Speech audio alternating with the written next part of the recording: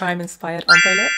Let's do it. Prime have brought out a new ice pop flavour and I wanted to do an ombre lip with these three colours. So I've got my shades right here. I just realised I haven't done an ombre lip video in so long. And we're going to start off with red. Red is going to go right here.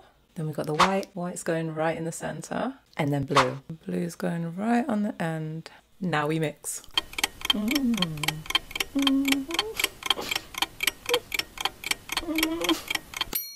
It's in my mouth. Hang on, let me clean it up.